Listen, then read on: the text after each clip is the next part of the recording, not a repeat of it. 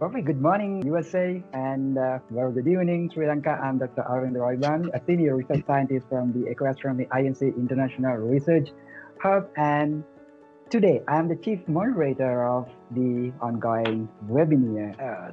In that case, I would like to give you a very small introduction about our guest speaker regarding the Astronomy INC lecture series. So our today very special speaker is a solar physicist, diatomist, astrobiologist who has authored over 50 books as well as 400 scientific papers on astrobiology, extremophiles, diatoms, solar physics, astro, optics, and the meteorite. He holds 13 US patents and was a 1992 NASA Innovator of the Year. He was employed at the United States NASA Marshall Space Flight Center from 1966 to 2012, where he worked on astrophysics, lunar dust, and astrobiology. He's the one who established the astrobiology group at NASA. The very special person who's going to talk with us today was the director of the NASA MSFC Astrobiology Research Group, and he studied extremophiles, ice caves, Siberia, Antarctica, and microfossils, biomarkers, Precambrian rocks, and carbonaceous meteorites. He's a very unique person while we are talking about the speciations of the diatoms and the microfossilization. In fact, he has been discovered 13 species and 6 genera of the bacteria and fossil diatoms. Cyanobacteria in Polonnaruwa Anaganila meteorite in Sri Lanka. To be honest, I can say he's a living legend while we are talking about the life beyond the planet Earth. With that being said, I would like to invite very special guest speaker on today, Professor Richard Hoover, to address Astronomy INC International Platform. Professor Richard, now is your time. You can get started. Thank you very much. I'm delighted to be here with you today to discuss the topic of biomolecules and life on Earth and in icy moons, comets, meteoroids, and asteroids. The question is where, how, and when did life originate? It has long been an accepted paradigm that life originated on the planet Earth by chemical reactions in the early atmosphere and oceans. This actually came about as a result of Stanley Miller and Harold Urey's experiment many years ago, in which they showed that you could produce a suite of amino acids by action of a primitive atmosphere with lightning and volcanic type eruptions. And therefore it became widely accepted that since you could get the fundamental building blocks of life, which were thought to be just amino acids at that point in time, that it was very straightforward that from there you would have the origin of the first protocells, and from that, by way of chemical and biological evolution, life on the planet. An alternate hypothesis was the panspermia hypothesis, which goes very far back to the work of Anaxagoras, and then on up through Svante Arrhenius, and then more recently with the work of Sir Fred Hoyle and Chandra Wickramasinghe. That hypothesis is that life originated somewhere else in the universe and was transported to the early Earth. Recent discoveries of complexity of life and biomolecules in comets and exoplanets indicate that the panspermia model advanced by Sir Fred Hoyle and Professor Dr. Chandra Wickramasinghe may in fact be valid, and that the accepted paradigm may be ultimately overthrown. The origin of the stars, planets, and organics actually begins in cosmic space. This is an image from the James Webb Space Telescope of a stellar nursery. These are the cosmic cliffs of Carina Nebula, and in it you're seeing the formation of stars and planets. And there at the interface of the interstellar dust, you see these brilliantly shining stars and the very beginnings of planetary systems. I want to talk for a moment about elements. The chemical elements are formed within these stars, and one of the fascinating things is that from the standpoint of elements, life is really quite simple. You can write a chemical formula for life, C4H7O2N1. Then that gives you more than 98% of all cells. If you add P0.2 and SO.2, you're up to 99% of all cells. So basically, we have 118 chemical elements in the periodic table, but only 6 of those make up essentially all of life. And in fact, the dominant chemical element is carbon. And as we see here, this is the cosmic abundance of the elements. And one of the things that is very interesting is if you look, you see that hydrogen is by far the most abundant element in the entire universe, followed by helium. And then the lithium, beryllium, and boron are much less abundant, and then carbon is a peak that comes right up significantly above that.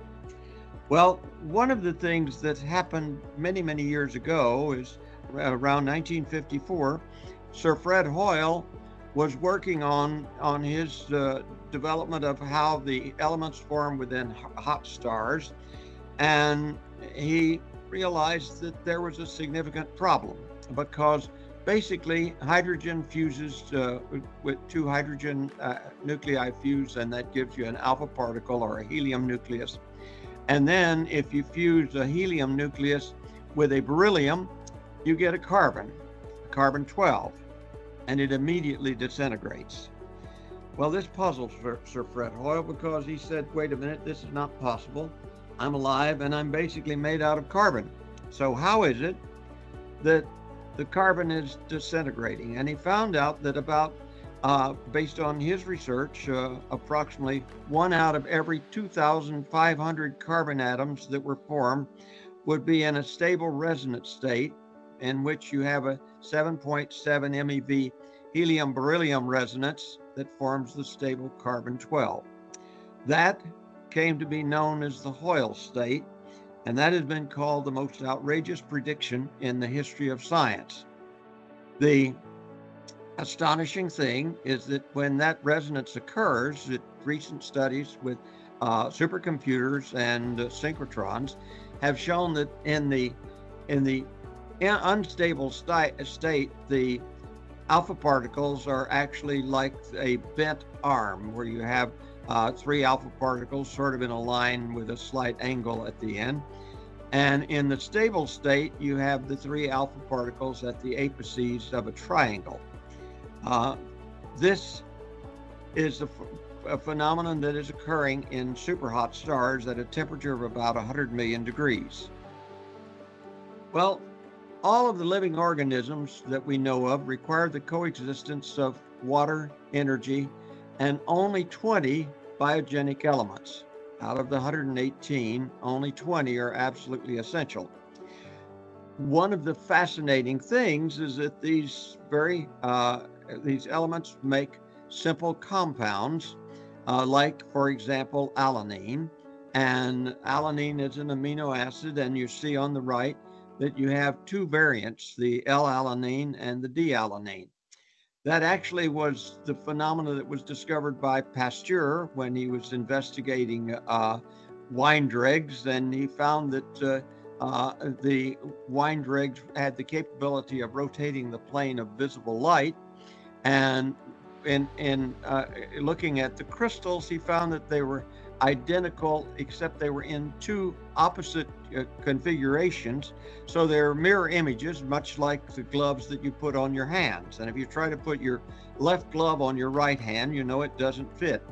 Well, here you see in the upper right the L-alanine and the D-alanine. The fascinating thing is that all living things are made out of homochiral amino acids and homochiral sugars. And Pasteur stated homochirality is the signature of life. Well, that is intriguing because if you make these by Miller-Urey synthesis or by abiotic processes, you get mixtures in which you have equal amounts of the D and the L amino acids or sugars. And ultimately, that is not suitable for life, because if you tried to make a complex organic chemical and you put the wrong chirality in the place where the amino acid was supposed to go, it would make the morphology different, and so the protein or the enzyme or the DNA or RNA molecule would not function and would not be capable of being completed. If you take living things, after they die, the amino acids start slowly disintegrating, in which one type flips to the other. When you start out, you'll have 100% L-alanine and L-aspartic acid and so forth. And therefore, when they flip, you'll now have 99% of the L and 1% of the D, so you have a higher probability that the next one that's going to flip is going to be an L instead of a D, until you get to equal amounts, and that's what's called a racemic mixture. Ancient amino acids are racemic, and by ancient I mean millions of years old, not just thousands or hundreds of thousands of years old. Water is the absolute essential quantity for all life. It's because of its wonderful properties of being a solvent for almost everything. The mass of all living cells is of the order of 70% water. So basically, we're made out of water and carbon. Water is the most abundant chemical compound in the universe, in which you have two elements joined together. It has this polar bent geometry, in which the bond angle is of the order of 104.5 degrees.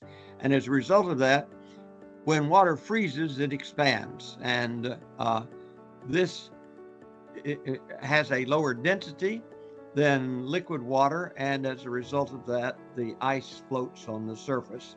That is absolutely wonderful, because if water did not expand upon freezing, we wouldn't be alive, because oceans would freeze from the bottom up rather than the top down. Once you get this solid crust of water ice on top of the ocean, or of an ocean of an icy moon, it has a high albedo, meaning that it reflects most of the light back and the energy, and therefore it stays cold, and it also has the ability to insulate. And this very cold crust of ice on icy moons and icy planets sublimes very slowly, in which the ice goes directly from ice into gas. And as a result of that, icy moons do not lose their water ice extremely rapidly. There is a fascinating point, and that is that the maximum density of water, if it is fresh water, the maximum density is at plus 3.4 degrees Celsius. And if it's salt water, it's at minus 3 degrees Celsius.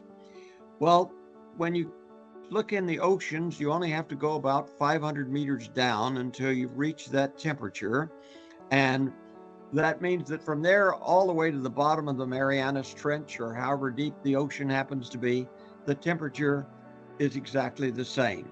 And the same is true of deep lakes, freshwater lakes.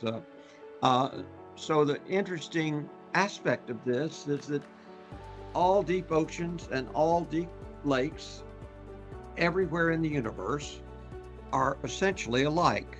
They are 0 degrees C, plus or minus about 3.5, which means that living organisms in these regimes have remained at those temperatures ever since the formation of oceans on the planet Earth, or the formations of oceans on Europa or Enceladus or Pluto or any other moon or planet anywhere in the entire universe.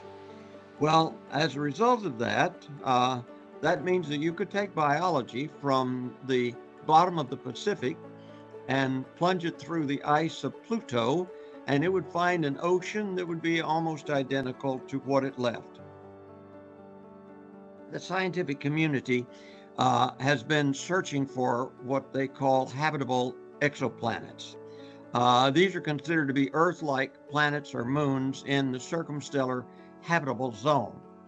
Well, they plot out this zone as an optimistic habitable zone or a conservative habitable zone, and they are using parameters in which the assumption is made that Earth is the basic model for which all life must respond.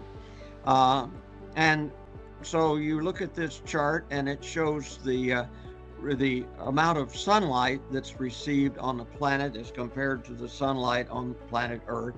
And that's one of the parameters that's used for to determine what they consider to be optimistic or conservative habitable zones. The problem with that is that you don't need light for life. You don't need even surface water oceans for living organisms, because we know now that there is life deep within the crust of the Earth that's living in thin cracks and tiny bugs in which water has been produced by radiogenic elements.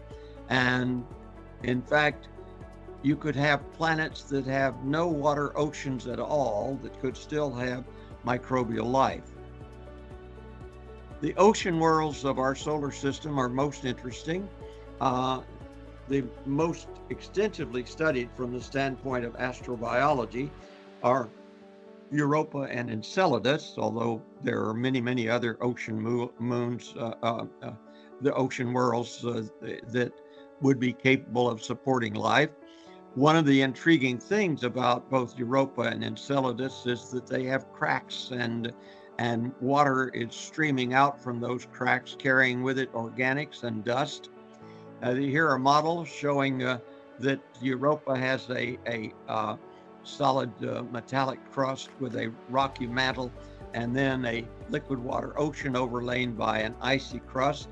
Enceladus is somewhat similar, but the Pluto has a very, very thick icy crust and a very thick liquid water ocean. Now, the hypothesis that's been held for a long time as to the formation of these oceans is tidal heating, because as the moon passes around Jupiter or Saturn, the tidal forces are going to be pushing and pulling on the ice, and that will introduce heat into the ice and cause the melting of the lower layers of the ice. Well, there is a significant problem. We have strong evidence that there is a vast 4.5 billion year old subcrustal ocean based on New Horizons data on Pluto. Well, there's a problem, because Pluto is a tiny planet far, far away from the sun, so it's receiving extremely low levels of sunlight. And the problem is, where is the gas giant that is pushing and pulling on the icy crust of Pluto? Well, there isn't any. So the question then is, how is it that Pluto has this water ocean? And I will present what I'm going to show as evidence that the radiogenic heating from long-lived heat-producing elements, as they're called, and they're very extensively studied on Earth. We know a great deal about the heat-producing elements, the primary ones being potassium, uranium, and thorium, although there is some energy from rubidium and a few other radiogenic elements. But these are very, very long-lived elements that are continuing to produce heat into the lower layers of our own oceans, and in fact may be responsible for much of the magma that is associated with volcanoes.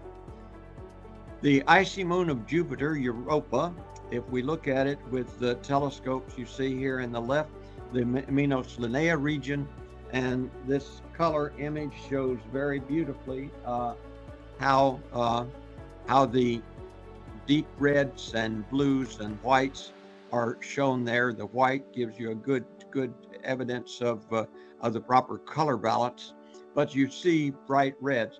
In the upper right, there are red stromatolites found under Lake Untersee that we explored in Antarctica in 2008 and 2009.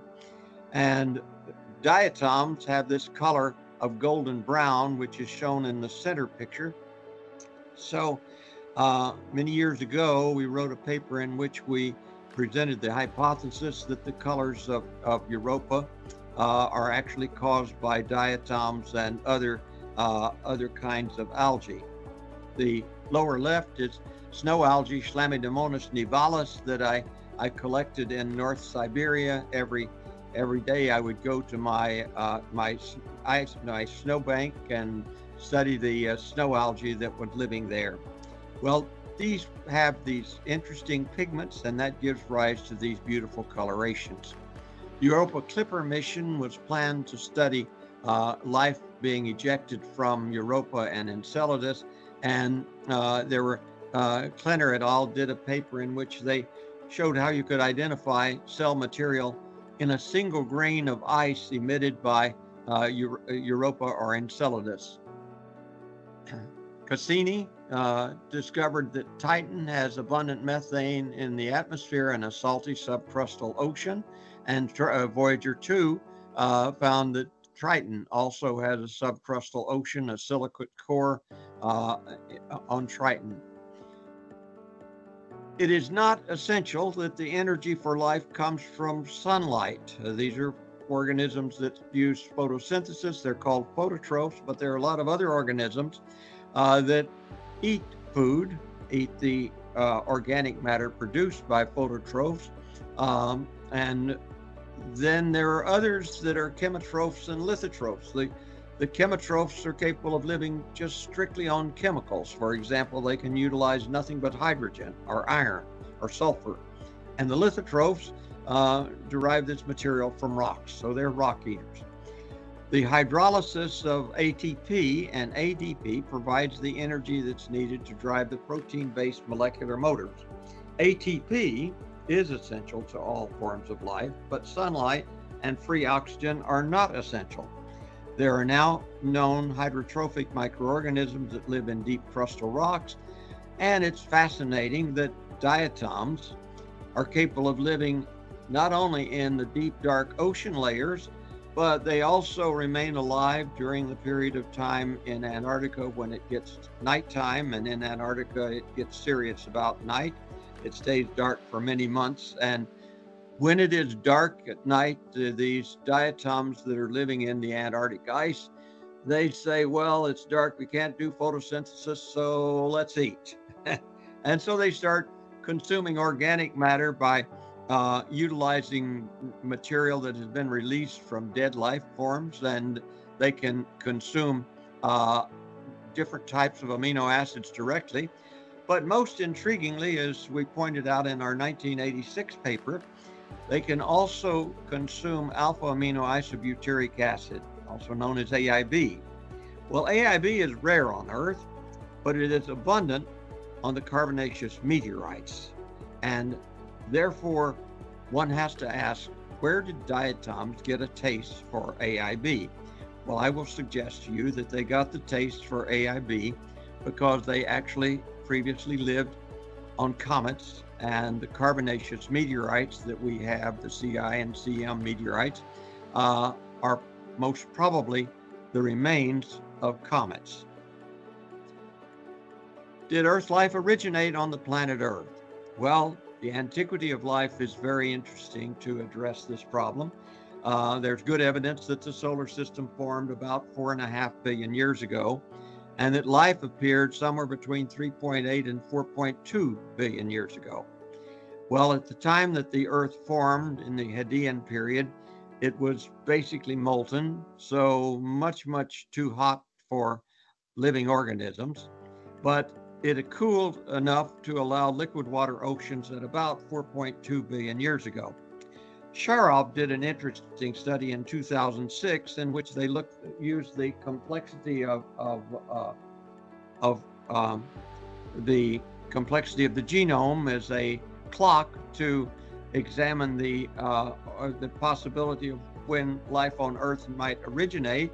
And if you look here at this plot, starting with mammals, humans, and other mammalian animals, and going to fish and worms, back through eukaryotic organisms, and then the bacteria and archaea, the prokaryotes, you find that this line crosses the point at which the solar system originated around 4.5 billion years ago. And if you extrapolate it backward, it crosses the axis somewhere between 9 and 10 billion years ago. That suggests that life that we have on Earth may have originated as much as 9 or more billion years ago. Well, at that point in time, there was no solar system. The other thing that is a problem with the endogenous origin of life theory is that simple cells just simply do not exist. The idea that they had was that these amino acids would form within membranes, and you would get what were called protocells, and they would ultimately evolve into modern cells.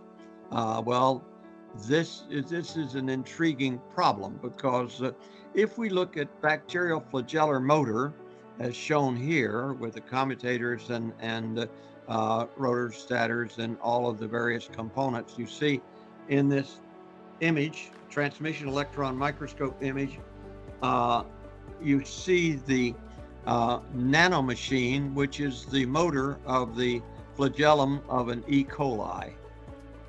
And there are the various genes that operate this nanomachine. This motor has all the characteristics of the motor that you would have in your fan.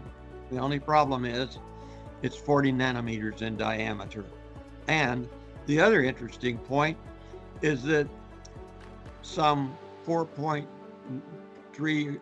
or 4.3 billion years before Westinghouse and Tesla did their work in developing electrical motors, the bacteria on the planet Earth were happily building nanomachines of electrical motors that work by utilizing electrons directly and are capable of continuing to function and operate in these various organisms for enormous periods of time, continuing to be rebuilt whenever the motor wears out. If NASA were given the task of building a bacterial motor, an electrical motor on the size that it could be used within microorganisms, it would not have sufficient funds to execute this task if we had sufficient time to actually accomplish it. The evidence is that life appeared on Earth about 4.2 billion years ago, and that's from carbon isotopes and fossils of filaments in hydrothermal vent rocks. The fundamental question is, what is life? A lot of people say, well, we really can't define it. Well, I disagree. I think we can get a good idea of a way of defining life. Basically, in living organisms, you have chemical complexity, metabolism, and in many cases, motility that distinguish living from non-living cells. The complex metabolic pathways are controlled by DNA and RNA, and they're used for the extraction of energy and chemical elements from the environment, directly transporting it and assembling it to these extremely complex biomolecules, organelles, cells, and living, motile, unicellular, or multicellular organisms. All metabolism and locomotion ceases at death, and metabolism and locomotion does not exist in abiotic chemical compounds, and rocks, minerals, crystals are dead biological cells. If you think about it, if you have two dogs and they're identical and one of them dies and they're lying side by side, from the standpoint of chemistry, they are absolutely identical, but from the standpoint of biology, they are colossally different, because one is no longer capable of carrying out metabolism. It is no longer capable of jumping up and running across the yard.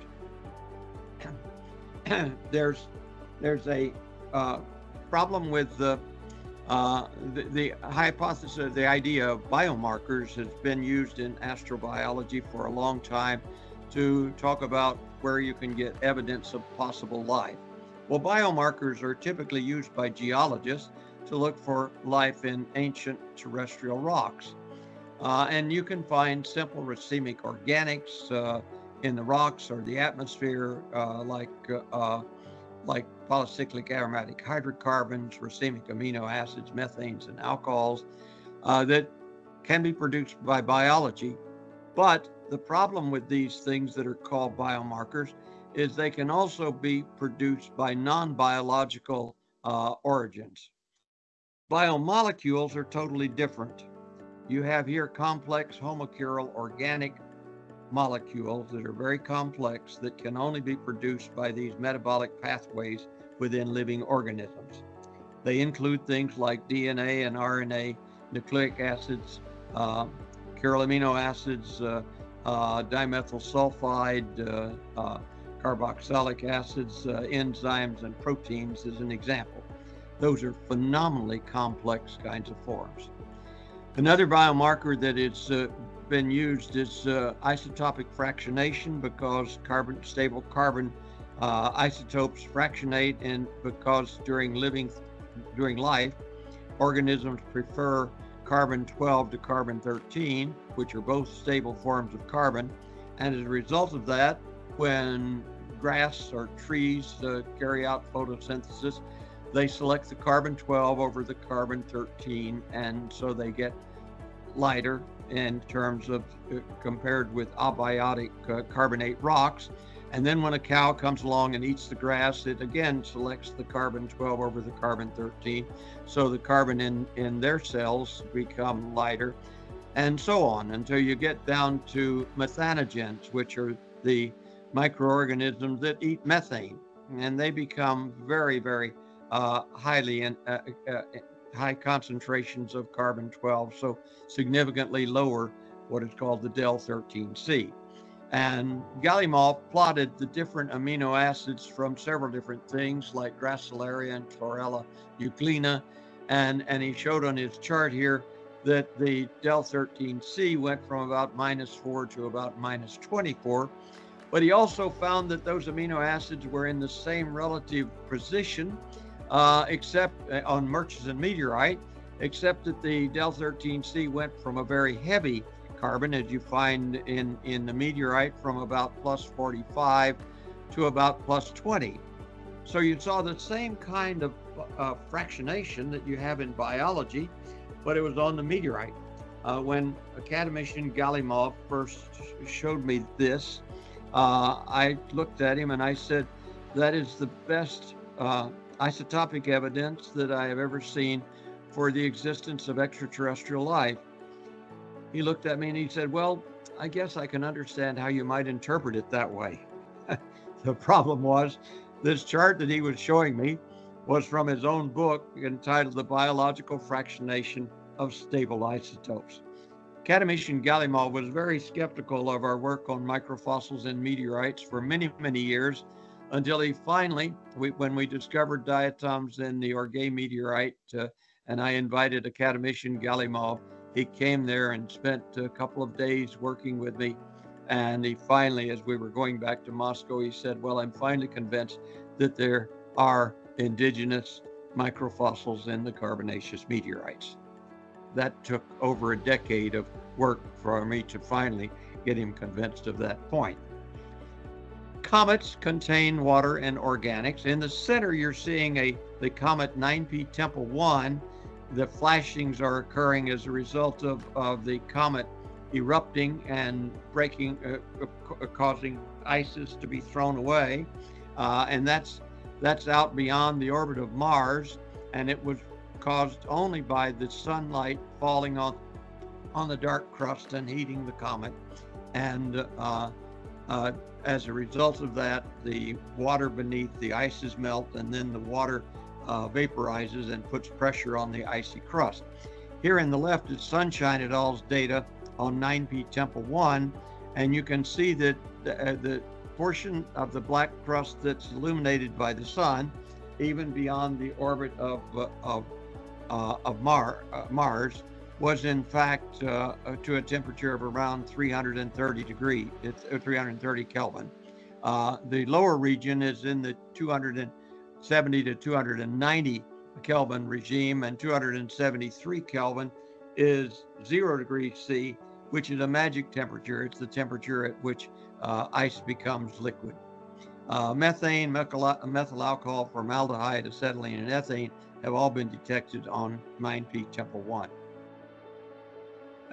This is the work of Professor Simonia at Ilia State University in Tbilisi, Georgia, along with Dale Cruikshank at JPL. And they looked at unidentified spectral lines in comets, and they found that that many comets had very, very intriguing, extremely precise spectral lines that match the spectrum of luciferase and certain other complex organic enzymes and pigments. Here in the upper right, you see the luciferase gene, and it has 7 exons that code for 547 amino acids over 1,976 base pairs of genomic DNA. The fascinating point is that this luciferase enzyme is found in fireflies, but it's also found in the luminescent bacteria and worms and fish that inhabit the deep, dark oceans. But it's made out of 547 amino acids, as shown in this ribbon model at the top. And every one of those amino acids has to be exactly the right amino acid and in exactly the right place, or you don't get this topology and you don't get that enzyme. Now, you've got 547. At place 1, you select, say, proline. At place 2, aspartic acid, and place 3, glutamic acid, and so forth. But each one of those has to be the correct one of 20. So the probability of getting one luciferase gene correct is 1 divided by 20 to the power of 547, which is indeed a very, very small number. The dimethyl sulfide is also a very interesting compound. It was recently found on Comet 67P Churyumov-Gerasimenko. It's been found in the Ryugu asteroid and in the Orgay meteorite. The comet image that we show here, it not only has smooth blue ice and jets, but also very interesting colors of red and blue-green that are suggestive of diatoms and cyanobacteria. 67PCG is also found to have DMS and molecular oxygen, and this is suggestive of active growth of diatoms and cyanobacteria. Here is the James Webb Space Telescope data on methane and the biomolecule dimethyl sulfide on exoplanet K2-18b. Over in the right, you see methane and dimethyl sulfide, and then far right, carbon dioxide and dimethyl sulfide. Dimethyl sulfide is plays a major role in the global carbon cycle. The global sulfur cycle. It is what is responsible for the aroma of the sea. In fact, it's formed in enormous quantities in the polar oceans, so where you have lots and lots of diatoms and cyanobacteria. And basically, they form the dimethyl sulfonylpropionate, DMSP, which then is bacterially degraded to dimethyl sulfide. Here, we see the various kinds of organisms in oceans that produce dimethyl sulfide. Now, dimethyl sulfide is not produced by non-biological mechanisms whatsoever.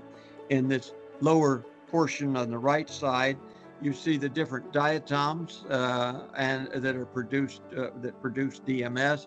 Up in the top, the dinoflagellates, and over in the far left corner are the cyanobacteria.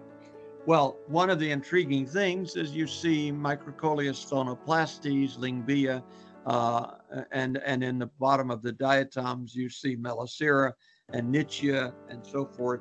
Well, those are in fact intriguing because they're the same kind of diatoms and cyanobacteria that we found in the Polonarua, the Orgay, the Murchison, and many other carbonaceous meteorites. DNA has this incredible double helix with 4 nucleobases.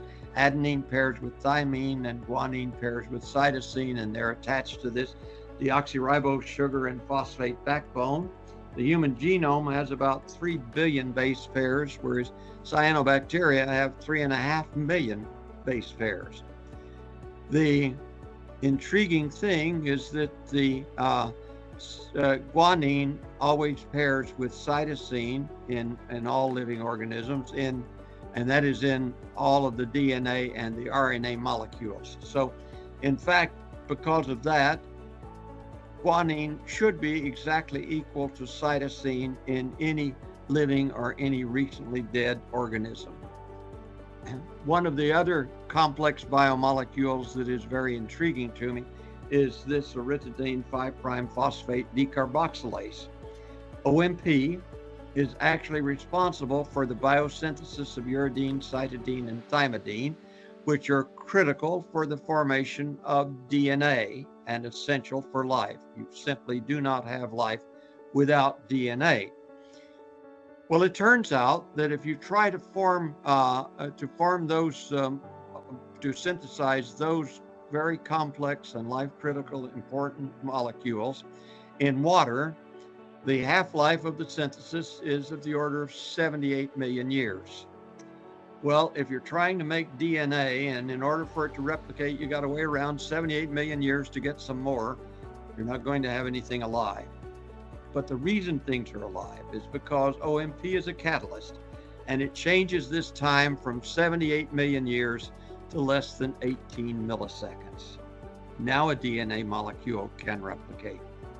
But it takes 270 amino acids to make an OMP molecule, and so the probability of getting one OMP molecule is 1 divided by 20 to the 270th power. The longest and greatest molecule in our body, and in all cells actually, is the Titan molecule, which is the spring molecule. It's why your heart beats, it's why your lungs work, it's why we're able to talk or walk, it's why cells are able to move, they're able to do their functions of transporting things across the cell boundary. But Titan contains 34,350 amino acids. So to get one Titan molecule, you require a probability of 1 divided by 20 to the 34,350th power, which is another way of writing absolute zero. The complexity of these biomolecules suggests that life did not happen by accident. It did not form by an abiogenic endogenous operation very quickly after the Earth cooled, and that suggests that it either occurred in much more ancient star systems, or it occurred as a result of divine intervention. I just wanted to show you the metabolic pathways, the major metabolic pathways of life, and you see the pathway for carbon fixation and photorespiration and pentose phosphate pathway, and down in the middle lower in orange is the citric acid cycle, or the Krebs cycle. Well, what you're looking at is a picture of life itself. There won't be a quiz on this because it's take you a while to memorize this plot, but it shows how amazingly complicated every living cell is. And here is a representation of the citric acid cycle itself. And those are the biochemical reactions that release energy stored in nutrients by the oxidation of acetyl-CoA that has been derived from fats, carbohydrates, and proteins. And you see how this one chemical goes through these various stages to ultimately become the product chemical that is being formed by way of this biochemical reaction. This shows you the amazing complexity of living things, and that occurs in all cells. Cyanobacteria first appeared on Earth some 3.5 billion years ago, and they played a crucial role in the oxygenation of the Earth's atmosphere. It was originally believed that they were exclusively aquatic photoautotrophic organisms, the blue-green algae, and Calothrix and Microcoleus live in deep rocks in Rio Tinto, and this results in a paradigm shift. Light is absolutely not needed for life.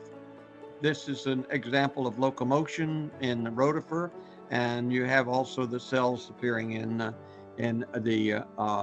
cyanobacteria. This is locomotion of Spirochaeta americana that we discovered and described from Mono Lake. Beautiful, beautiful little spiral microorganisms swimming along. And this is locomotion in tube-dwelling diatoms. And you see the diatoms swimming within the tube. There's one little guy here that somehow got lost, and he's running around trying to find his way, but he can't find out how to get back in the tube that he escaped from. Diatoms are among the most intricate and beautiful cells on Earth. They build these beautiful shells of silica, and they're called the grasses of the sea. Most abundant plants in the oceans. And this is a picture, an image from the Muller type slide of Jeremy Hatie that I published in my National Geographic article in 1979. You can see the incredible beauty. These are not just beautiful plants, they're the most abundant plants in the polar ice and oceans, also called the grasses of the sea. They produce more than 20% of the oxygen for our atmosphere, and they're the base of the entire marine food chain. So without diatoms, you wouldn't have the wonderful fish and whales and so forth. In fact, it's intriguing. The great blue whales, largest animals on Earth, eat huge quantities of diatoms as they push the water out through their baleen, and then they scrape the slime of diatoms and dinoflagellates off the baleen before they open their mouth to take another gigantic gulp of water to be able to push it out through their filter. In 1976, I had the honor of doing the inventory of the Henri van Herk diatom collection at the Van Herk Museum for the Royal Society of Zoology of Antwerp. And in 1986, I had the honor of doing a collaboration with Sir Fred Hoyle and John Roy Cromesing on the possibility that diatoms might exist in interstellar dust, comets, and Europa. And one of the intriguing things here, this was cosmonaut Soloviev, who, when they were cleaning the outside of the ISS window because it had gotten to where the transmissivity had dropped dramatically, when they brought the cleanings back in and looked at them on the ISS, they found in the upper left, you can see this pale blue image showing diatoms and a diatom and desmids. And the center picture is a similar diatom. This is a terrestrial image, and it's a diatom known as Symbella. Well, that report of marine plankton on the outside of the window caused a lot of controversy, even though the ISS had been in orbit since 1998, and this was 2014, so for 16 years. And the reason they went out to clean the window was because it was getting to the point that they weren't getting high transmissivity. And when they did their cleanings, they found, lo and behold, the outside of the window had diatoms and desmids. This was rejected, and it was argued that either these were carried up from ocean currents. Well, getting all the way up to the International Space Station from the ocean is a bit of a task. And then colliding and sticking on the rapidly moving ISS is an even bigger task. But ultimately, the scientific community knew that this was impossible, and therefore it was rejected. Although it would not be impossible if the ISS periodically goes through the tail of a comet that's spewing off cometary material containing diatom and desmids. In 1985, I received a phone call with a very strong British voice wanting to talk to me about diatoms, and then he announced that his name was Fred Hoyle. Well, I was totally shocked because Fred Hoyle was my childhood hero. I had read many of his books. He wrote a great number of science fiction books, and he was the proponent of the steady state theory of the origin of the universe, and he was the one that coined the phrase the Big Bang, because he was trying to ridicule the Big Bang theory that was the opponent of the steady state theory. Well, he wanted to talk to me to talk about diatoms, and when he found out I was an X-ray astronomer, he invited me to join him on this collaborative study of diatoms and interstellar dust, and it took me a couple of nanoseconds to decide that that was something I would very much like to do.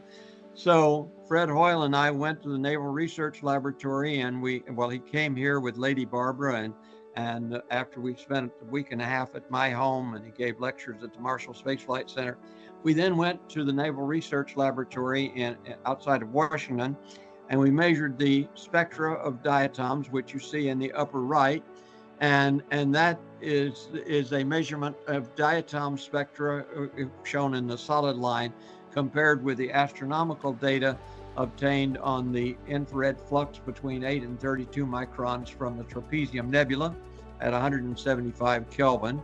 The bottom image shows the infrared flux between 3 and 12 microns of a galactic center source, which we now know is a black hole, called GCIRS-7. And you see all the nice little bumps and wiggles in this image are beautifully matched by this solid line of the diatoms. And at the end of the paper, we concluded that this indicated that it supported the concept of a cosmic microbiological system in which diatoms or similar microorganisms might exist on comets, Europa, or in interstellar space. The reason for this important distinction is that inorganic silicates have a sharp peak at 8.7 and 12.7 microns, and diatoms are biologically produced silica, orthosilicic acid, that has been laid down one molecule at a time on a protein template, and it does not have this kind of spectral response characteristics, and that is the reason that these curves match so nicely. Now, there are other organisms like radiolaria and silicoflagellates and Aeronaceous foraminifera and so forth that also make silica that is very similar to diatom silica. But this silica, this orthosilicic acid type silica, is made by biology. So it doesn't matter whether it's diatoms or radiolaria. It's still an indication of biology associated with interstellar dust. The first studies of organics in microfossils began all the way back in 1834 when Berzelius found water and organics in the Alais meteorite and suggested it was evidence for the existence of extraterrestrial life. In '64, Pisani and Klotz detected carbon, water, and organics similar to coal in the Orgay meteorite, and they made the fascinating discovery that the Orgay meteorite disintegrated in water. That means that if it had ever fallen in a pool of water, if it had been rained on, it would not be in existence because it would have converted into a pile of black mush. In 1962, George Klaus and Bartholomew Nagy stunned the world when they reported the discovery of possible microorganisms in the Orgay and Ivuna meteorites. Well, that caused a huge controversy, a very big debate, and ultimately Anders and Fitch won the debate by claiming that they had found a piece of Orgay that was intentionally contaminated. Before that, the scientist by the name of Palik, the great microbiologist, did studies of Orgay, and she drew the drawing up at the top of what she considered to be blue-green algae that she had found in the meteorite. And of course, blue-green algae are also known as cyanobacteria. And in 1996, David McKay announced the discovery of nanofossils in LH84001. And at that point in time, I started a study of microscopy of the meteorites and found out that Alexei Rozanov of the Russian Academy of Sciences had been doing something very, very similar, in fact, identical, but it was being done independently, and he found very similar things to what I had been finding. This is an image of Nagy and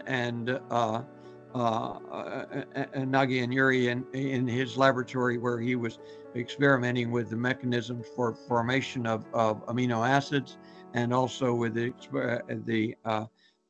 organized elements that he was finding within the meteorite. In 1967, Sam Van Landingham produced this transmission electron microscope image of what he called electron-dense bodies in the Orgay filaments that he shows here. And you see these little black dots along the longitudinal axis of that filament. Well, here's a picture that we obtained of Rhodopseudomonas rutilis that was given to me in 1997 by Weinstein in the Institute of Microbiology of the Russian Academy of Sciences. And we see the same kind of little black dots, electron-dense solid bodies. Well, it turns out the organism that he gave me was Rhodopseudomonas rutilis, which is a magnetotactic purple sulfur bacteria. And here we see the same kind of things in the filament that was found by Tan and Van Landingham in 1967. Those are the magnetosomes that the magnetotactic bacteria uses to detect the Earth's magnetic field. At the time Tan and Van Landingham made their discovery, no human being on the planet Earth had any idea whatsoever that magnetotactic bacteria existed on Earth. And here they found evidence for magnetotactic bacteria in the Orgueil meteorite. McKay reported the discovery of POS and magnetites and possible microfossils in the Mars meteorite ALH 84001. Those results were dismissed by many scientists as being either abiotic minerals or coating artifacts. But at the time this announcement was made, I said, well, gee, I had read a long time ago and actually written in the article with Fred Hoyle about microfossils in the Orgueil meteorite. And all of a sudden I realized that I was basing this based entirely on what I had read previously. And I decided, well, I think I ought to take a look and see if there really are things there. And so I got a sample of Orgueil, of Murchison, from a meteorite dealer, and I started looking at it with the scanning electron microscope we had here at Marshall. We were using an environmental scanning electron microscope, the one you see with Alexei Rozanov in the upper left, which is now very much an old antique. Of course, Alexei is almost an antique because he's approaching 90 years old now. I just spoke with him. He was in Siberia. He's continuing to do research. In the center two images at the top, you have fossils of cyanobacteria in the Murchison meteorite and in the Hoopsagul phosphorites. And they're the very same morphology and same size as these filamentous cyanobacteria in the phosphorites. The lower left two images are Alexei's images from the meteorite, Murchison, and the lower right is my image from one of my images from Murchison. We did collaboration then starting in 1998. I formed the NASA Virtual Astrobiology Institute at Marshall and the Astrobiology Laboratory here, and started doing scanning electron microscopy of fossils in ancient rocks and meteorites. And Alexei and I published our Atlas of Microorganisms in the Ancient Phosphorites of Hoopsagul, Mongolia. These are the kind of meteorites that I have studied. This is actually an incomplete list. I've added about another 20 meteorites to this list. Ones in green show abundant biomolecules and microfossils. Ones in yellow, you can still find microfossils, but they're rare. And in red, they've never been detected at all. The study is done very simply. Take the sample, fracture it, put it on a stub with the freshly fractured surface up, and put it in a scanning electron microscope. The upper right is the Mia Triglev TESCAN instrument that we have at the NASA Marshall Space Flight Center, and the lower right is the TESCAN Vega 3 at the Joint Institute of Nuclear Research and Laboratory for Radiation Biology in Dubna, Russia. Unfortunately, I haven't been able to go to Russia because of the conflict, but hopefully that will be resolved and I'll be able to return because there's a nice instrument there, and we have been doing some very, very exciting research. The Orgueil, Murchison, and Polonnaruwa meteorites, I think, should be considered the Rosetta Stones of life in the universe. Orgueil fell in France in 1864, May 14 at 8 p.m. Murchison fell in Australia at 10:59 a.m. on the 18th of September 1969, and the Polonnaruwa stones fell in Polonnaruwa district of Sri Lanka, the areas of Aralaganwilla, Ratkenda, and Garandurakote at 6:39 p.m. on the 29th of December 2012.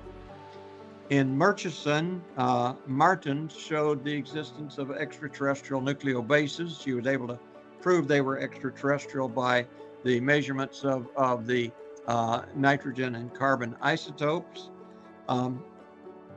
But the fascinating point is that that cytosine and thymine have never been detected in the carbonaceous meteorites. Well, I shouldn't say that. There was a very recent study that detected traces of cytosine. But the fascinating point is that cytosine degrades to uracil with a half-life of 17,000 years, and thymine degrades to xanthine with a half-life of 1.3 million years. Uracil and xanthine are present in all the carbonaceous meteorites, as well as the other nucleobases. So the intriguing aspect of this is it suggests that biology was present in the Murchison meteorite, but it died many millions of years ago, and the nucleobases that were once there have disintegrated, except for those that have very great stability. This shows the phosphorite of Hoopsagul with a microfossil similar to Siphonopithecus. That's the name it's called now. In the left, you see a similar kind of fossil, which was previously, well, and still is, for living organisms called Formidium. This shows Microcoleus thonoplastes embedded in the Murchison meteorite, and Murchison has been found to contain evidence of Microcoleus thonoplastes and Nostoc. The images on the right show carbon, oxygen, iron, nickel, sulfur maps, 2D X-ray maps, and you see the carbon is very, very abundant in the glycocalyx of this organism. This is the cyanobacteria of the order Nostocales in the Murchison meteorite, and in the lower left of the image you see two escaped Hormogonia, which are the mechanism that it uses for replication. And there is the Hormogonium with an X, and when we measure that, we find that the oxygen-carbon ratio is 14 or 16% to 42%, but between them there is no peak of nitrogen, which means that this Hormogonium, even though it is carbonaceous, represents biology that died millions of years ago, and the Murchison meteorite landed on Earth in 1969. Now, this is a woolly mammoth hair that I collected in Siberia, and we use this for the purpose of trying to answer this question of how long does nitrogen remain in biological materials, as determined by the scanning electron microscope. And the little bright square in the center of this filament on the left is where the beam scanned it. Again, it's uncoated. And here we see 73% of carbon, 13.6 of oxygen, 11.6 of nitrogen. You can see in the right this very definitive sharp nitrogen peak between the carbon and the oxygen. Well, the carbon-oxygen ratio is anomalous. Instead of it being twice as much carbon, twice as much oxygen as you have, twice as much carbon as present in the oxygen, it's significantly more than that. But this particular filament is from an ancient woolly mammoth hair, but even though it's of the order of 32,000 years old, it still has significant levels of nitrogen. And that, I don't know exactly when the nitrogen becomes undetectable. I suspect it's somewhere in the range of a few 100,000 to a few million years. In the meteorites in the lower left, you see the nitrogen content below 0.5%. When we couldn't detect it, I designated 0.5% as the level because I know that we can detect 0.5% nitrogen. In the far right, you see the nitrogen levels from fungi that was a contaminant on one of the meteorite pieces from many different things like Egyptian mummies and a soldier that died in the Civil War. And on the far right are ancient fossils of cyanobacteria and trilobites, and they were terrestrial cyanobacteria and terrestrial trilobites, but they contain no detectable levels of nitrogen. Here in the bottom of the image, we see a piece of the Orgay meteorite, and I'm getting ready to drop a drop of water on it, and you will see it begin to disintegrate. And actually, that's because the Orgay meteorite is basically a bunch of particulates that are cemented together by magnesium sulfates, known as epsomite. And when the Orgay fell in 1864, there was a great fireball and thunderous explosions. Villagers across the region of southern France were absolutely terrified. They thought the world was coming to an end. And then these jet black stones started raining down in an 8 by 14 kilometer scatter ellipse around Orgay, Campsas, and Noïque in Tarn-et-Garonne in southern France.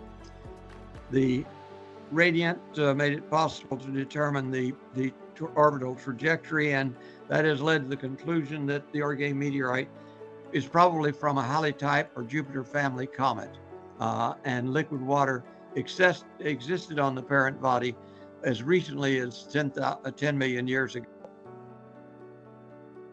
It's chemically pristine, and it has elemental abundances similar to the photosphere of the sun. It's an extremely rare CI1 meteorite, of which we only have 10 CI1 carbonaceous chondrites, and it shows extensive alteration on the parent body by liquid water. Cosmic dust particles are basically cemented together by epsomite and other water-soluble salts. There's Bolstrom and Fredrickson showed that it was basically a brecciated bituminous clay.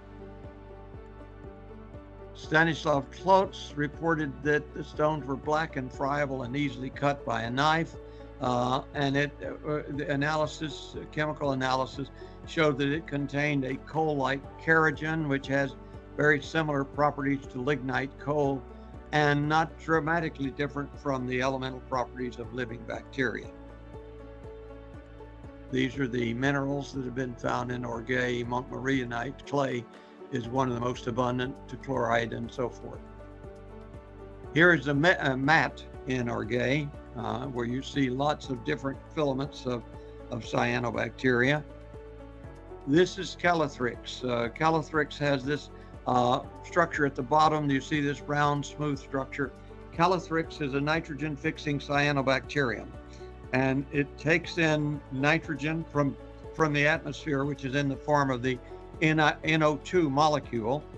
Well, fortunately for us, the NO2 molecule is joined together by a very strong triple bond. The N2 molecule is joined together by a very strong triple bond. And that means that nitrogen doesn't catch on fire, which is good, because if it did, our atmosphere would be very dangerous. The way that the nitrogen is broken apart is by enzymes like the nitrogenase enzyme, but the nitrogenase enzyme is poisoned by oxygen, and the cyanobacterium is carrying out photosynthesis, taking in carbon dioxide and breaking it apart, using the carbon for its organic matter and using the oxygen for respiration, and the oxygen that's not needed, it dumps back into the atmosphere. So that's where a lot of our oxygen comes from the photosynthesis of cyanobacteria and diatoms. In fact, the bulk of it comes from those two organisms. But nitrogenase is poisoned by oxygen. So these kinds of organisms have built a very interesting way of resolving that problem. They build an egg-like shell that is impervious to oxygen, and they keep their nitrogenase enzymes in that shell that you see at the base. And therefore it is capable of carrying out the nitrogen fixing, and that then makes it possible for there to be nitrates and nitrites that are, of course, essential for living organisms. That's why you use ammonium nitrate as a fertilizer on many crops.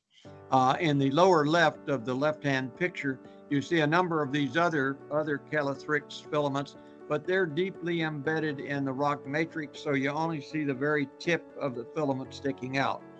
The fact that they're deeply embedded in the meteorite rock matrix is absolute, clear, and convincing proof these are not modern biological contaminants, although they are clearly biological. This is a filament of what appears to be formidium with escaped hormogonia, and it's in a cyanobacterial mat. Dermocarpella is then Chemiosiphon hemispherica are shown in this picture. It's hemispherical type of cyanobacteria, which is in the state of replication by biosite formation. There's only a very, very few cyanobacteria that reproduce in this way, in which they make hemispheres. And each one is made, it gets smaller and smaller. Here is a filament in the Orgay meteorite, and the lower right is the filament with a sheath in living form of Microcoleus thonoplastes. A mat in the Orgay meteorite. This is Plurocapsa. These are baeocytes forming, and those are also very rare cyanobacteria. I've found only a few of them in the Orgay meteorite. This is an emergent trichome from a filament of Lyngbia in the the Orgay meteorite. And these are very special. These are fimbriae, which are attachment structures, these tiny little fibrils, and I'll show you a enlargement here. That's a 200 nanometer bar at the bottom. So those fimbriae are about 30 to 40 nanometers in diameter. And in fact, you just do not see them standing up in free space like that. They're always stuck down in the exopolysaccharide. And when I showed these to Rosemarie Ripka Erdmann, the world's famous cyanobacteriologist, she was shocked. She said she had never seen fimbriae that looked like that, because they were always stuck down and she could only see them in TEM instead of SEM images. My hypothesis is that these cyanobacteria were living in a pool of water on the inside of a comet, and a fracture occurred in the crust and the water immediately evaporated while these were still sticking up in free space, and they then freeze-dried in that configuration and ultimately converted to kerogen, and that's what we're seeing in the meteorite. And this shows the filament in carbonaceous meteorite in Orgay, and the carbon-oxygen ratio is very, very anomalous, which indicates that these have converted to bituminous coal. And in this case, the carbon-oxygen ratio is even greater. You've got carbon 82% and oxygen 9.2%. So this is similar to what you find in very advanced states of kerogen formation or anthracite coal. In 2017 and Dubna, we discovered these diatoms in the Orgay meteorite in the upper left. The lower right is Pinularia sigariana from New Zealand. Those two in the upper left are Pinularia that have just reproduced. The bottom cell is a little bit smaller than the top one, meaning the bottom is the daughter cell and the top one is the parent. This particular kind of cyanobacteria is very definitively recognizable, and it was possible to do a very sharp identification of the parameters like the length and number of striae within 10 microns, which matches it nicely to Pinularia sigariana. This is another diatom in Orgay, another diatom in Orgay, and a fragment here, and one hidden behind a rock, which is embedded in. These are strange. We have no idea what they are. They look biological, but I'm not certain of that, although when we look at them in chemical composition, it's most interesting. In the lower right, you see a visible light picture, and the brown to black color is readily recognizable, indicating they're converted to coal-like kerogen. But where it gets most interesting is when we do 2E X-ray map. And if you see in this map, the one immediately to the right of the electron microscope image is carbon, and it shows nicely in carbon. Nitrogen, you just have one little structure showing in nitrogen, but in the middle left image is a map in fluorine. It has an enormous quantity of fluorine, and next to that is the map in chlorine, and the major filament has virtually no fluorine, but a huge quantity of chlorine that is missing in the one on the left. Well, the fluorine and chlorine concentration gets up to the order of 30 to 35%. That's impossible. Nothing alive has 35% fluorine. It just isn't ever seen in any life form on Earth. I showed these to a number of scientists at the Komarov Botanical Institute in St. Petersburg, and asked the director. There were experts in dinoflagellates and radiolaria and all kinds of aquatic organisms there. And I asked the director what kind of organism this was, and his response was something biological. And I asked him if he could give me group or genus or species. He said, I think it's something biological.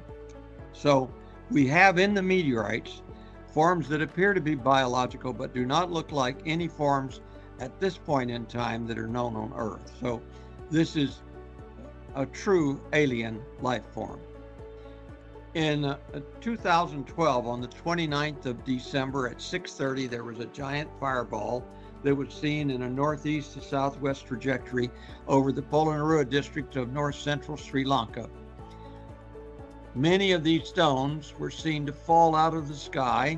In fact, the gentleman on the left is Tikiri Banda, and I met with him. That's my GPS sitting by the side of this stone that you see on the right, which is a beautiful piece of the meteorite with fusion encrusting.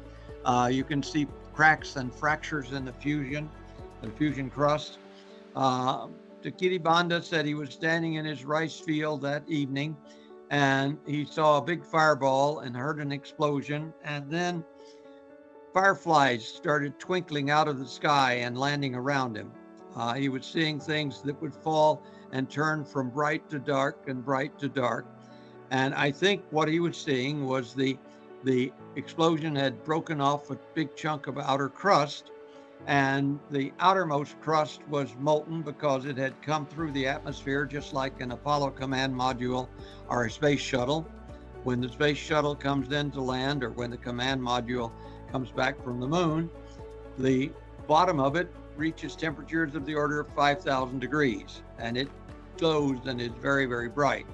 But then after it goes through the atmosphere and cools, by the time it lands, it's no longer glowing.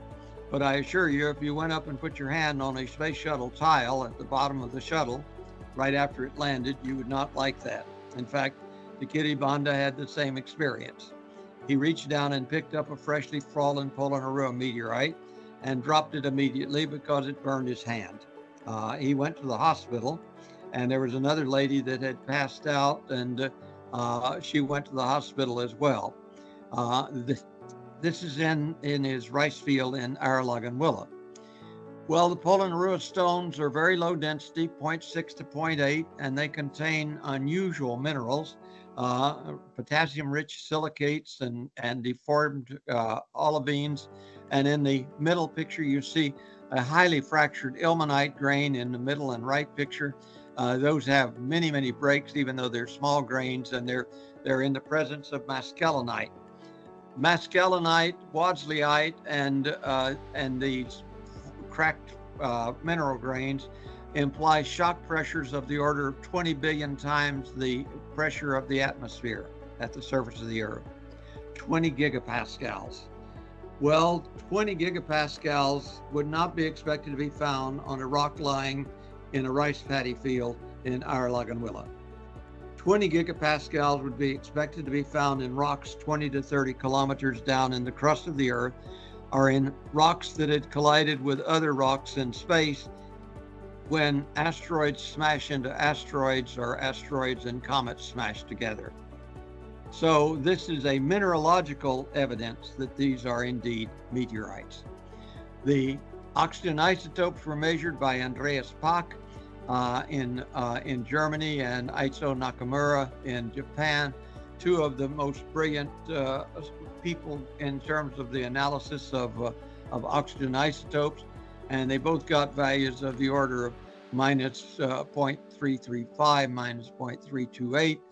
Those are far away from the 0.0 of the terrestrial fractionation line. And that is another very strong indication that these stones are not terrestrial rocks, but are indeed extraterrestrial meteorites. The other indication is that they have density less than 1. There are only two rocks on Earth that will float on water. One is pumice, and the other is diatomite. These stones contain very interesting rare earth elements, heavy metals. Here you see in the middle a gadolinium picture and yttrium, and the oxygen K series in the top center of this form. That's this piece of mineral. It isn't biological, I don't think at all. The one on the far right is definitely biological. That is a big, beautiful, long curved diatom. We did neutron activation analysis and measured the content of potassium-40, uranium-235, and thorium-232. And those levels in the Polonnaruwa stones are dramatically higher than what you find in any of the CI or CM carbonaceous meteorites. We find bizarre things in Polonnaruwa as well. This may be a stratosphere, but it has huge spines. The scale bar in the middle there is 100 microns, and those spines stretch out for about 150 microns, and they're like a needle, but they didn't break, which is astonishing to find that kind of a microfossil in that degree of perfection. We find bizarre things that are absolutely unknown. Another, which may be acritarchs, but we're not sure. These, I'm pretty sure, are diatoms, and I'm quite confident that the genus is Alicocera and the species Ambigua. In the lower right is the terrestrial Alicocera ambigua. The top two images are from the Polonnaruwa stone, and the lower left is a pinnate from the Polonnaruwa stone. More pinnates from Polonnaruwa. More. Others. These are very similar to this diatom that was discovered by scientists in Russia many years ago. It's a Navicula trophocatrixoides. And these are exotic diatoms in the Aeronautics. This one with square apertures. This is where I really love it. This is from a week and a half ago. This is Nietzsche in Aeronautics. And you see this enormous number of diatoms lying side by side by side. It's just beautiful. And what I've discovered is that we're looking at tube-dwelling diatoms in Aeronautics.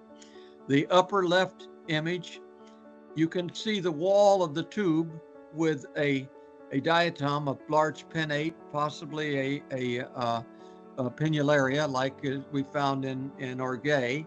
But there are all of these other little pinnates like naviculoid forms down to the lower right of it. And it's in this tube, and we can see the wall of the tube, but this was freshly fractured in the meteorite. So the tube actually goes down into the stone itself. And how that happened, I am not certain. I'm right now working on the theory that perhaps the diatoms actually, we know they make an exopolysaccharide, which is what they make their tubes out of, but perhaps they're using that exopolysaccharide as a way of appropriate enzymes to dissolve the silica of the rock itself. There are a couple of papers that suggest that might be possible. And here's one where you see the wall of the tube. There are some diatoms up at the top as well. Asteroid Bennu was studied by the OSIRIS-REx spacecraft, and it's intriguing that it contains this boulder seen in the upper right, which is Gargoyle saxum, which has very high porosity. In fact, its porosity is 70 to 80%, similar to the 80 to 90% of Polonnaruwa. Its density is about 0.7 to 0.8, consistent with what we find on Polonnaruwa. Rositas, who wrote the article about asteroid Bennu, said the weaker boulder type probably would not survive atmospheric entry, and this may not be thus may not be represented by the meteorites in our collection. However, Wickramasinghe et al. Did a study of these stones back in 2013, and were able to show by mathematical calculations that they would indeed have sufficient strength to survive transit through the atmosphere. Very similar in appearance, but much smaller in size to the Gargoyle saxum is Lagonvilla sample A7, which was the one that I've been studying, and it has a density of 0.6 grams per cubic centimeter. There is another transplanetary extrasolar planet, and that is extrasolar comet Oumuamua, that came through our solar system quite recently. It was near Captain Star, which is an M1 subdwarf, and Captain B was formed 11 billion years ago. So that means it would have been quite old at the time that the solar system was formed. This is interstellar comet 2I Borisov, and the center image shows the trajectory of 2I Borisov in yellow, and the red line is Oumuamua. Well, these are both coming in from far outside of the plane of the ecliptic, which absolute proof that these are not part of our own solar system, and they came swooping in and then left. But if one of them had collided with a planet like Earth, it could have delivered extraterrestrial biology if it contained life forms. Tommy Gold was one of the first pioneers of rocks in the deep crust of the Earth, and these rocks are capable of producing heat by serpentinization, and also the Kola Super Deep borehole found that there were rocks that contained heat-producing elements, and all the way to the bottom at about 7.6 miles, they found water, they found evidence of biology, and they found heat-producing elements.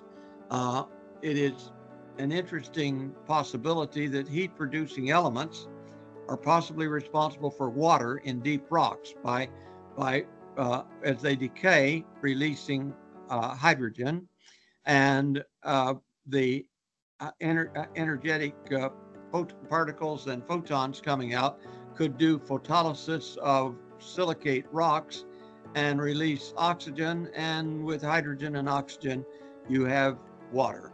And so these stones may give indication of what is supporting the enormous biosphere in the deep crustal rocks. And it's been known for many years now that the crust of the Earth supports a very large and very complex biosphere. And as a result of that knowledge, we know that you don't need liquid water oceans and you don't need atmospheres in order for there to be life. You could absolutely have life deep within the crust of the moon. We know that also from the anti-neutrino map of the Earth. Won't go into that. Basically, extraterrestrial biospheres are a distinct possibility. In fact, I would say not a possibility, but a certainty. I do not believe that the hypothesis that life exists on the planet Earth and virtually everywhere on Earth, but only on Earth, makes any sense at all. If that turned out to be the case, it would be more astonishing than discovering that the planet Earth is at the very center of the universe, and every moon, planet, star, and galaxy revolves around Earth. Well, that was a widely accepted paradigm for a long, long period of time, and then they came up with epicycles to try to explain the retrograde motion of planets, until finally somebody by the name of Copernicus came along and said, well, no, this isn't the way things work. And that caused a colossal paradigm shift. The reason that it is widely believed that life exists on Earth, but we don't have any evidence of it elsewhere, is because it violates the currently accepted paradigm, because it ultimately implies that panspermia may be the mechanism whereby life arrived on Earth. But panspermia could explain the rapid appearance of complex life on Earth, and it dramatically alters the time period available for prebiotic biochemistry, molecular and cellular evolution. There is a possible mechanism for the distribution of intact biospheres with organisms living in ice or deep crustal rocks. They are carried by rogue planets or interstellar comets or exomoons. And the oceans within the icy crust of those planets could be kept between insulating ice and heated by long-living heat-producing elements. Potassium-40 has a half-life of 1.2 billion years, uranium-238, 4.5 billion, and thorium-232's half-life is 14.2 billion years. And so that is sufficient half-lives that you could actually have transport of biospheres from one galaxy to another.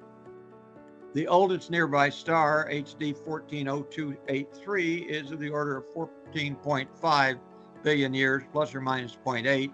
That's really a bit embarrassing because the current Big Bang Theory says that the age of the universe is 13.8 billion. And so it's not nice to have a 14.5 billion year old star. And it's only 186 light years from Earth. The escape velocity of a planet or comet is typically 20 to 30 kilometers per second. So the transit time from HD 14283 would be only a few million years. Well, we know from the work that we've done in Siberia, pioneered by David Kilochinski of the Institute for Soil Science and Photosynthesis in Russia, that life can survive in Siberian permafrost and polar ice. He found life in the Beacon Valley ice, which is over 8.3 million years old. And in fact, there's a paper that came out just the other day from a Japanese scientist arguing that he had found life in 2 billion year old rocks. Well, we actually did studies of, and found life in sylvite crystals that we published in SPIE in 2013, I think it was. And these are about 380 million year old rocks, and yet they contain living bacterial cells that we were able to propagate and grow. Life in deep oceans and deep hot rocks of Earth have survived for over 4 billion years, and the intergalactic transfer of intact biospheres by rogue planets and deep oceans heated by HPEs and serpentinization of the ultramafic rocks is feasible, and the biology within these rogue planets or comets would be shielded from solar wind, gamma rays, and high energy cosmic rays, which provides an entirely exciting new mechanism for panspermia that does not hold any dangers of damage due to radiation. The evidence of biogenicity in the microfossils is that the fossils are mineralized and in a narrow range of known sizes of cyanobacteria, sulfur bacteria, and they have the precise and undeniable morphologies of complex biological shells of diatoms. The cell walls, spines, and fimbriae are present, septa, intact frustules. There's evidence of locomotion, evidence of replication. There is also ecologically consistent assemblages. The kind of communities that are found in the meteorites are similar to what you get in cryoconite communities in Antarctica, in geysers, and in deep crustal rocks and tube-dwelling bacteria. Calothrix, Microcoleus thonoplastes, Formidium frigidum, and many of these other diatoms of the genera Nitzschia, Navicula have been found in the rocks, as well as Alicocera, and they are definitely recognizable and quite consistent with known terrestrial diatoms.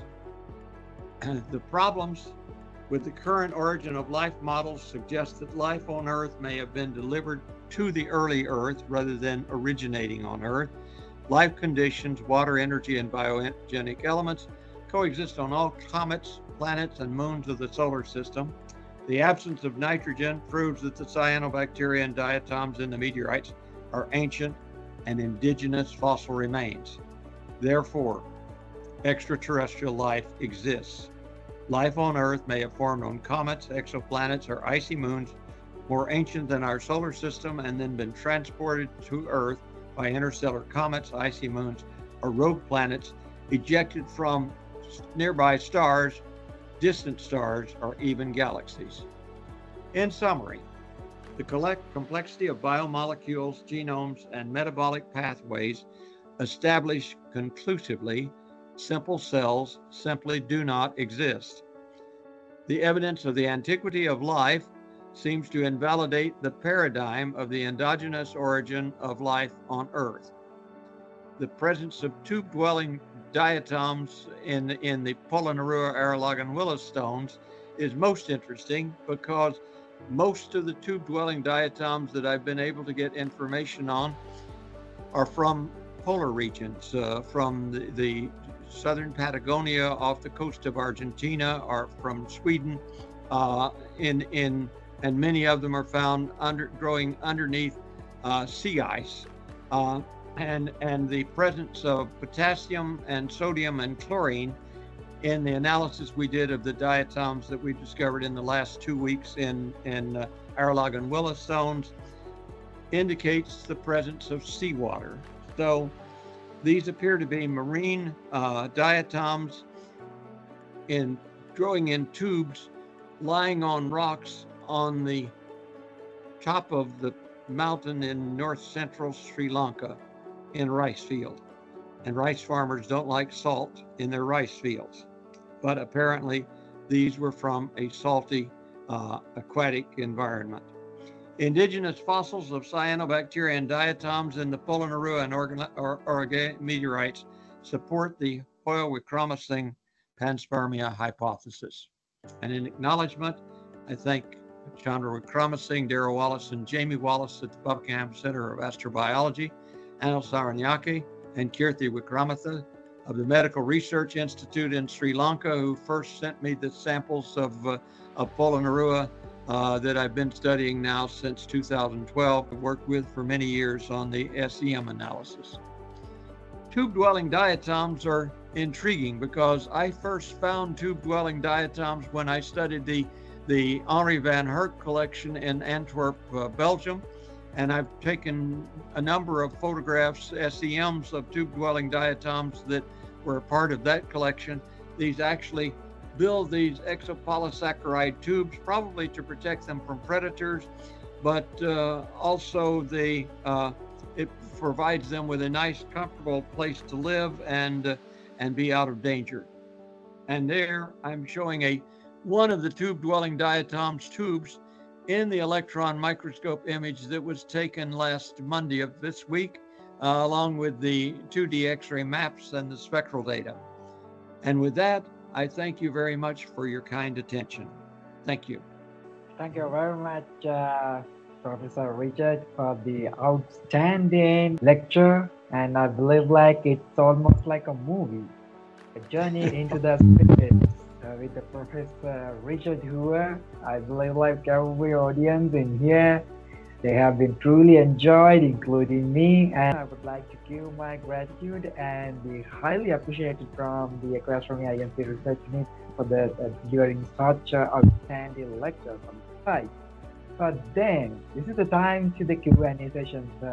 Dear students and the researchers, if you have any kind of question, please raise your hand symbol. Then I can just invite you for the asking a few couple of questions from the Professor Richard. I think like we are just moving to the end of the today session. Richard, you can just imagine how Sri Lankan students and the researchers are passionate with the astrobiology and most of your work. I believe like after your arrival here, so we can have a huge discussion with these people. And also like it's a very good news and the good opportunity to most of students and the researchers who are passionate, enthusiasts with the paleontology, microfossils, and the astrobiology. So take that chance, and we also just hoping to meet each every people in mid of the September. Like we will just inform you in the near future. And Richard, again for today, it's a very outstanding strategic lecture ever I heard, which is regarding the astrobiology, because of it's having a pure references, pure evidences. So I feel like in the near future we can just sort out most of a geological conflict, which is having a high fossilization. So like again and again, I thank you very much for having me here. And also like I would like to thank like your colleagues Bill and the Bray also just here on today, and thank you very much for all the students who are asking the questions at the today webinar. I would like to say thank you and tell you that I'm very much looking forward to meeting you in person and meeting many of these wonderful students and seeing some of the treasures of Sri Lanka, because I've looked at your geology paper that you sent and it's full of wonderful photographs of some really spectacular areas. So I'm very much looking forward to visiting Sri Lanka again. Last time I was there, I didn't get to see much except the rocks in the field, which were what I was excited about. But this time I want to maybe get a chance to see something like elephants or leopards or something like that, and some of these magnificent geological formations. So thank you very much, and I've enjoyed the morning. Thank you. Bye-bye. Thank you very much. Bye. Bye. Dear students, good night.